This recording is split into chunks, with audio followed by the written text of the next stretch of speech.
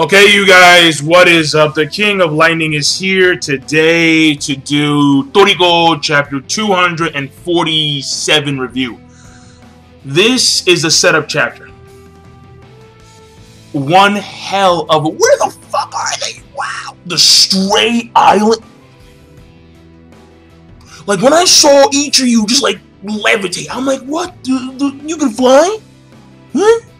And I don't see, the thing about it is that I don't know if he's actually flying or not, because maybe he like kicked off the ground like a simple toe push, and like he just like kind of like hovered and like flew. I don't know. Actually, no. Actually, no. I think he did fly, because we saw fake Froze. She was like hovering at some point in time for like a couple of freaking minutes. For yeah, like legit. And each of you was like, he literally flew. There were these random continents in the sky. Like these small continents, big, large islands, whatever you want to call them. They're just massive structures. Massive land that's in the fucking sky. And apparently they're called the Stray Islands. And I'm thinking to myself, I'm like, yo, like, did Shiki come in there and just like start levitating shit? Like, what's happening? Seriously, what's happening?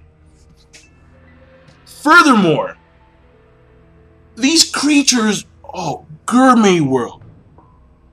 Good, I mean, they make Gao, Invade Death, King Octopus Kong, and Mount Turtle look like straight up bitches. And one of them just shot them. Yeah, the cat, the cactopus. Seriously, it's called the well, actually. Cactus is actually a pretty damn good name. But no, it's called the Octopald. That's the name of Midoriya's partner creature, the Octopald. And this motherfucker, this Octocat, has a cat level of 620.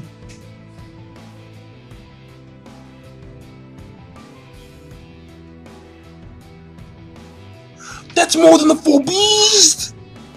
The fuck you! And it got played around with by Ichiryu with chopsticks. His thing is chopsticks. Like, yeah. He has chopsticks. But that's the thing, though. We saw the Four Kings struggle heavy with the creature that had a capture level around 400. The only one that even comes close to that capture level in this chapter was this thing, which is freaky, ridiculous demon beast called Rampage. Like, it's a weird-ass demon. Like, this guy is my thumbnail, because he just looks so fucking weird. It's like, where have you been for like 3, 5, 10 years? What have you seen in your life? Oh, he looks nasty as fuck. And then there's another creature that comes in there, right? So, let me mention all the creatures that we saw, right? We have Rampage, capture level 388. No, 88, there we go. We have Tornagragon. Yeah. Tornagragon, capture level 417. Then we go to the Stray Island, and then we see these two creatures. The Gorgon Beast, it is a Gorgon Jew, apparently it's a demon beast, capture level 466. Ripper the Fox. Ripper the Fox, capture level 500.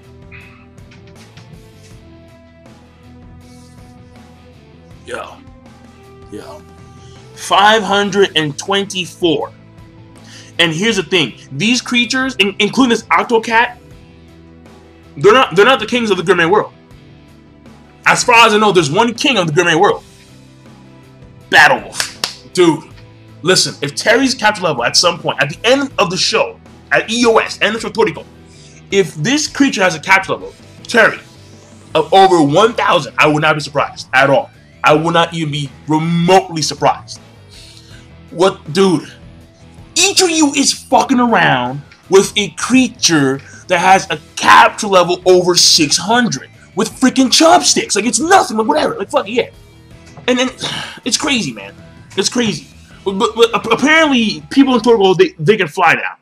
We see him fly. The Octocat does like a freaking like a One Piece Genpo. And like just goes into the sky, like Blitz is like, yeah, shockwave.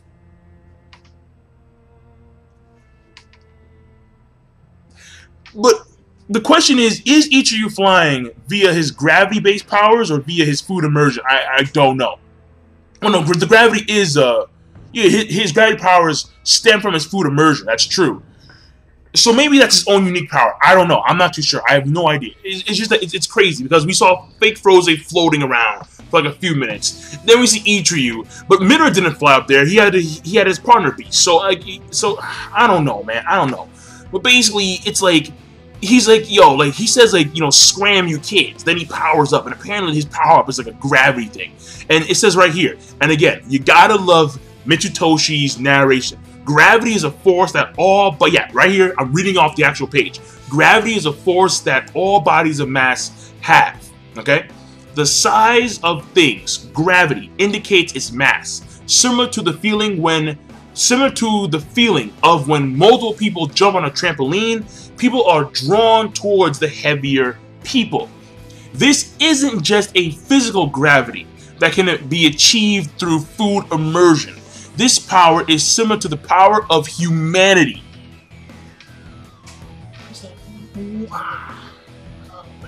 This power is similar to a power of humanity, where the presence of Ichiryu himself draws things in. Bro, I mean, so Ichiryu could just stand there, and creatures and structures and land masses just get sucked in Ichiryu.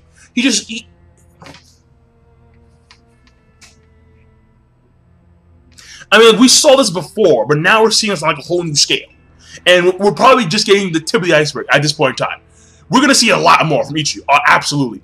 But this, it's a setup chapter. But this is a nasty setup chapter. It's simple. It's basically like the locations. And I love the Gourmet World. The Stray Islands? What the fuck? Like when I saw the location, I'm like, floating continents and shit? Only in Toriko. Only in Toriko. And they don't care anymore. Like, he stopped caring. It's like his job was to one-up one of the greatest environmental world-building authors that I've seen, that Japan has seen, and that's Oda. Oda has amazing world building. But this is ridiculous. It doesn't make any sense anymore, man. I mean, granted, this is obviously a pull from Strong World. That's very obvious. But still, like it's. Oi. Oh my God, this is. I can't wait. I cannot wait. I literally cannot wait until next chapter of Toriko. I cannot wait till next week. I am pumped. I am psyched. I am ready to go. I am stoked. I'm stoked, dude. Yeah, I'm stoked. Because this setup is amazing. This setup is amazing. It's amazing. It's amazing. Alright, man. Okay.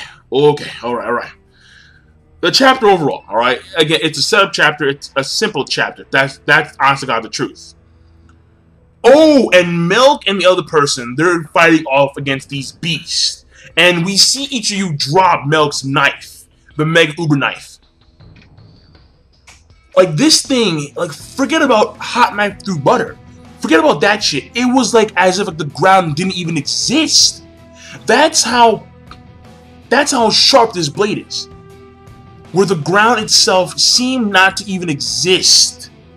It was like, and then it just, like the ground just seemed to just part like a river around this blade. Like what? Like Milk? Like what the? Holy alright, okay. So now I think here's that. Now that we know that Ichiryu and Midora, they changed locations for their fight. Now I'm thinking, okay, so Midora did not attain air. Maybe Milk and this other individual, after they beat these creatures, they attained air. But Ichiryu still died. Maybe, we don't know. We don't know who attained what. If they attained any at all. Maybe not a single one of Akasia's dishes was attained. I have no idea. But if one dish was attained, or if multiple dishes were attained, then the group that attained that dish should gain a power-up of some kind. That's for sure. But in the case of the Bushukyukai, they're better off because their group leader, Midora, is still alive. So, oh, this is gonna be one hell of a battle. I can't. I'm stoked. I'm stoked. I'm stoked. I'm pumped. I'm ready to go. So the chapter overall, my personal rating, I'm gonna give it a good plus. Yeah, good plus. And I'm done. Heal ending. Be sure, of course, rate, comment, and subscribe as always. Peace. Have a nice day. One last thing before I go, because I forgot about this, but one last thing. Apparently, apparently Midora and Ichiryu, yeah, that's crazy. All right. Apparently, those two actually had a fight, before, and apparently, ever since that day, that quote-unquote day, Ichiryu has been using chopsticks as a weapon. So I don't know. I mean, apparently his weapon may have been something different before then. Then when he fought against Midora, he started using chopsticks, apparently, or after that battle. I have no idea. But the thing about it is that, like, this, I'm pretty sure is when, like, Midora, like, decided to go dark side. Like, he decided to make the Bushukyukai and so on and so forth. Or he was already their leader at that point in time. We don't know exactly. But apparently, at some point in time, Ichiryu failed to kill Midora. And now it's coming to bite him in the ass. Legit. So, I mean, that's pretty much it. That's pretty much it. Yeah. So, I mean, that's all. So, I'm done. Once again, Kill Lightning. So, should, of course, rate, comment, and subscribe as always. Peace. Have a nice day.